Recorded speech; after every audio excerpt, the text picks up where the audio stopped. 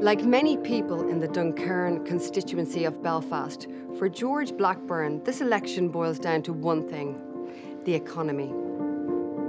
I'm working over the shipyard, and I look down south. I just don't see the same kind of jobs available. I've nothing against the people down there, but they just don't seem to have the same industrial spirit. I mean, where are your Harlan Wolves or your Davisons down south? The place will be going down to Swanee. We're just trying to protect people's jobs, people's livelihoods. The people of Duncairn have the opportunity to vote directly for the man they believe will protect their future.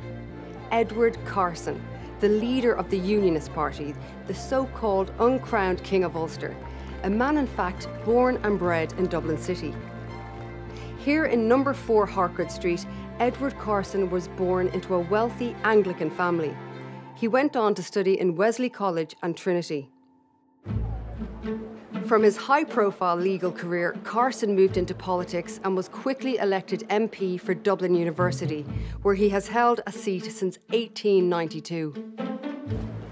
His association with Ulster has emerged in more recent years, particularly when he led opposition to Asquith's Home Rule Bill, pledging to resist it by all means necessary.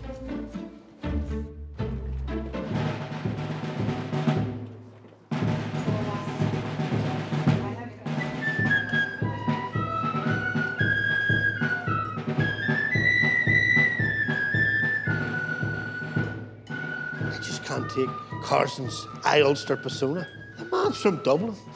He's a southerner. What are you talking about? His people's from Scotland, the same as mine. In fact, the same as most of the people up here. I don't care where he's from. We need good people on our team. I feel British and Irish. So why can't we just be the same? A united kingdom. They're talking about this parliament in Dublin. How are they going to raise tax revenue? Who's going to run the schools and the hospitals? The Catholic Church? Please. Never work. The irony is that Carson's determination to stand up for Ulster may have already backfired. He was behind the Ulster Volunteers and the Larne gun running, which in turn led to the establishment and arming of the Irish Volunteers down here. Without Edward, there's no volunteers. Without volunteers, there's no Easter Rising, there's no Sinn Féin wave, ergo no prospect of a Republican Parliament. There isn't going to be any Parliament in Dublin. It's not going to happen. I have family in Mayo who can't even vote Unionists down there. It's Sinn Féin or Home Rulers all over the south. This thing's already lost. Someone's got to stand up for Ulster. If it takes petition, so be it. But I'm telling you here now, I'll not be ruled by Rome.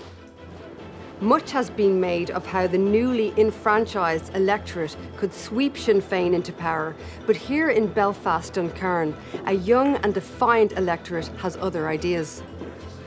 For Edward Carson, delivering on his promise to the Protestant people of Ulster may mean splitting a country that is already divided.